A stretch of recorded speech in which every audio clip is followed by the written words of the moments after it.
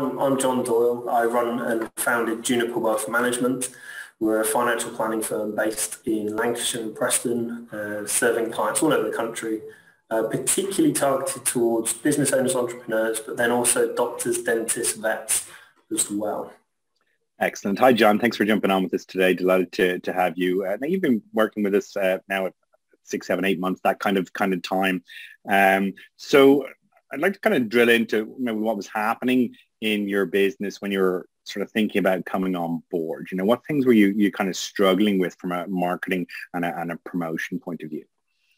So if I think back 12 months, we're right at the start of COVID, and as a practice, we've always sourced our business from sort of traditional sources for financial advisors, accountants, networking, existing clients, those sort of things. And I've always known that as a business, we needed a marketing system that's scalable and repeatable. And particularly as like COVID was happening and inquiries dropped off a cliff, I was looking for someone or some way of doing that. I knew LinkedIn was the thing, and that's when I came across you guys at Thompson Consulting. Now, if I remember correctly, you had already kind of dabbled a bit with LinkedIn, and you like, I would describe you as quite an entrepreneurial advisor, because you do kind of look at these things. You do have an interest in marketing and content creation, and you do kind of get stuck in. So you kind of tested or done some stuff yourselves, even prior to speaking to us. Is that right? Yeah. I've dabbled with things. And the problem with being an entrepreneurial financial advisor is you tend to dabble with things rather than specializing in things. Right. So I knew that there was something in this, but I didn't quite have the knowledge and the time to execute it perfectly. Yeah. And how was the process of coming on board with us at the time? Do you remember? I've slept quite a lot since then, but from what I remember, which is a good thing, because if I remembered it, that means there were problems. I remember it being fairly seamless. So, we had our onboarding call, and then it was, the team setting up the campaign and going through my profile and those sort of bits. But I remember it being pretty straightforward. And I remember we had some fairly detailed conversations around, who you should be speaking to, because I think at the time there was probably a number of different kind of different groups you were kind of targeting, if I remember correctly. And do you remember how we kind of whittled that down? Do you remember? I remember we went through it in a fair bit of detail there before we got started, didn't we? Yeah. I think we just had the call to really drill down into who I was looking to speak to, why their pain points that they were going through. And that's when we drilled down on the niche of working with the doctors, dentists and vets. That is one area of what we do as a business, because it's something that we can really target quite nicely on LinkedIn with specific messaging and articles and stuff. The interesting thing was, of course, targeting doctors and dentists and vets and so on in the middle of a pandemic was always going to be an interesting play. Obviously the doctors are kind of busy. There's a pandemic going on. How did that go? Interestingly, and it definitely had peaks and troughs with it. So particularly early days, we decided to go with dentists more than doctors. But the dentists were kind of head in the sand, all a bit of a tiz at that point. Real pain for dentists. COVID, practices closed down, and then they were trying to work on getting up and going. So then we sort of pivoted more towards doctors.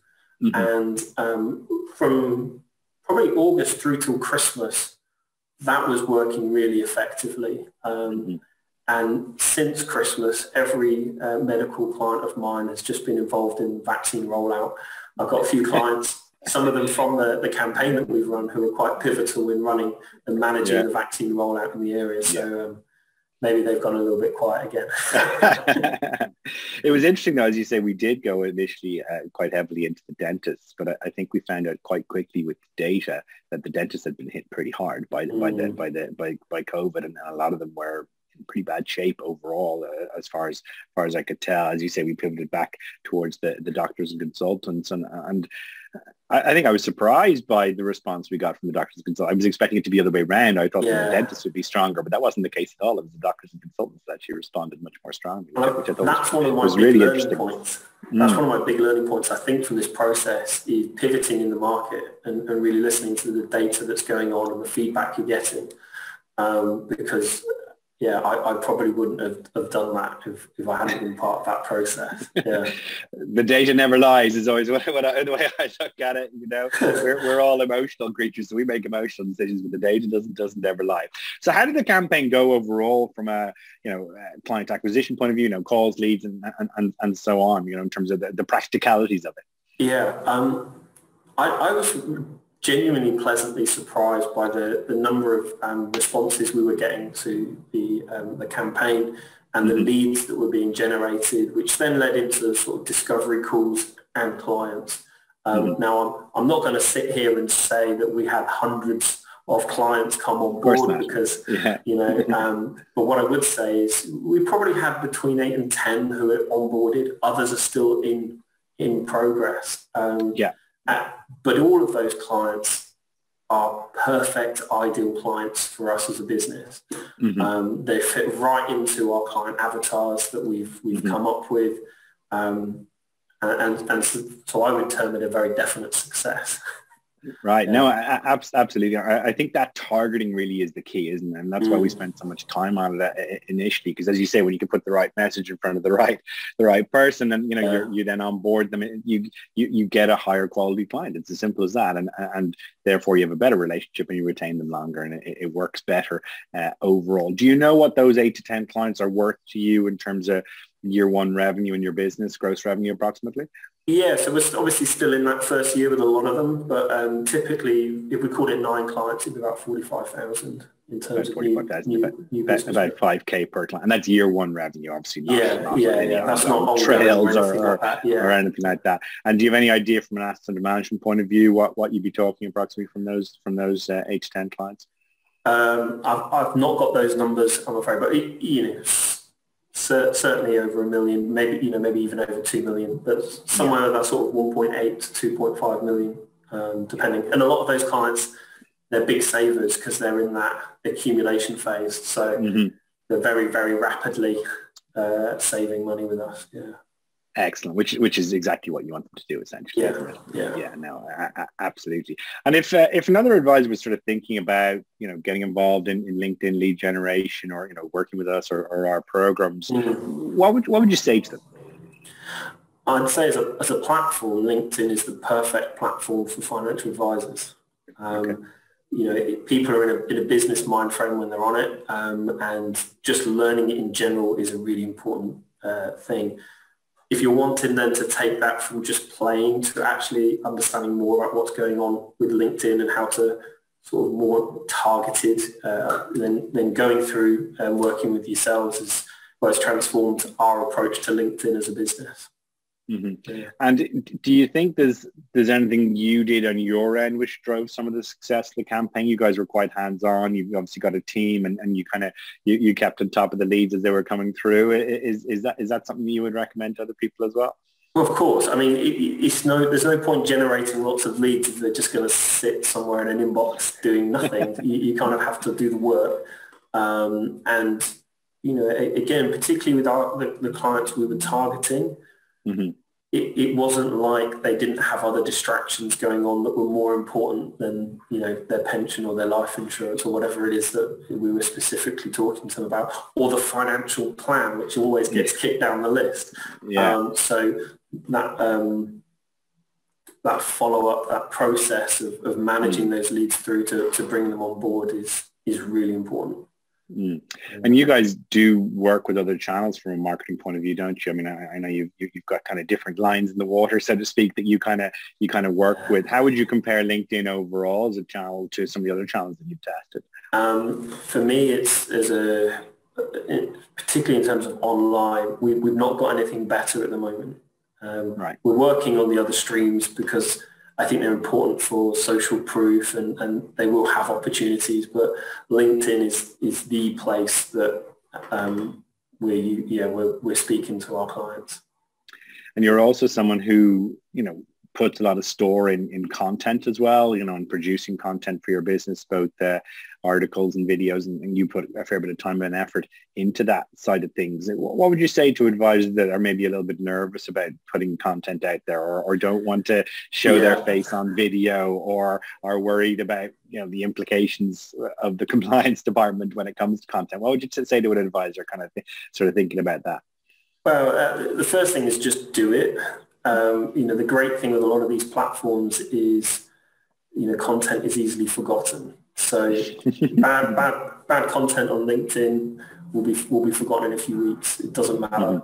I've actually now got to the point where we've taken on a marketing apprentice to help us extrapolate the content we're creating into other platforms. You know, it's attention is everything, as Gary Vee says.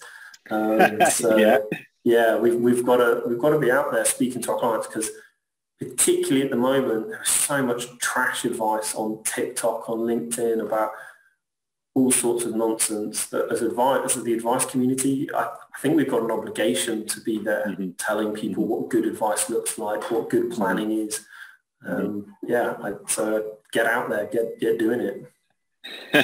And you've kind of really embraced video, haven't you? And that's something you're kind of getting stuck into. I seem to remember when we spoke maybe a year or so ago that video maybe wasn't that high on your agenda, but I think you've got a bit more into it. Is that fair to say? I'm still not a natural, Paul. It's, you know, it's funny, like literally before this call, I was, you know, we were filming something with Chanel, my apprentice, and she's like, you just need to relax a bit more into it and talk normally. So it's still something that I'm getting used to, but I know it's important, and I know that we need financial advisors out there on video spreading the message. So who better than me? Well, why do you think video is important? I mean, let me just drill into that a little bit. I mean, I agree. I really think video is important. We do a huge amount of video for our business. I'm a really big fan. But as an advisor, why do you think video is important? Well, actually, I think the most important part of it is the audio side of it, because and people consume content differently now. So number one, with video on LinkedIn, you know, one of the things we're starting to do now is put the subtitles on, because people are scrolling through while they're doing other stuff. Right. So they're reading what you're doing. And then the audio side of it is, you know, they're consuming content when they're going places, when they're doing other stuff. And if you send someone an article that takes 10 minutes to read, that's effort. You know, that really requires someone's effort to go and consume that content. A video with good audio, doesn't really matter about the video quality. The audio is really important, because they can consume that while they're doing the washing up. They can consume that over their morning coffee. They can consume that, you know, even on the drive to work, if they're just listening to something. So I think it's really important. Excellent. And look, I really commend you. I'm forever telling advisors to embrace the content, to do more articles and do more videos. So it's great to see you doing that and knowing how important it is. So I'm delighted to see that. All right. Finally, and obviously thanks for your time today. We really appreciate it. Finally, you know, if someone was on the fence about working with ourselves or engaging in our programs, what would you say to them? It works. I mean, you don't need, as a financial advisor, you don't need many clients to get the value from what you do. You know, so even just to break even on it, it doesn't take a lot. So just give it a go. What we've got to do is do like 3-6 months with it. What's that going to, you know, it's not going to be a big investment. All you need is a couple of clients and it will pay off. So just get out there and get going, get it done. Excellent. Thanks, John. I really appreciate your time today. No, it's a pleasure. Thank you.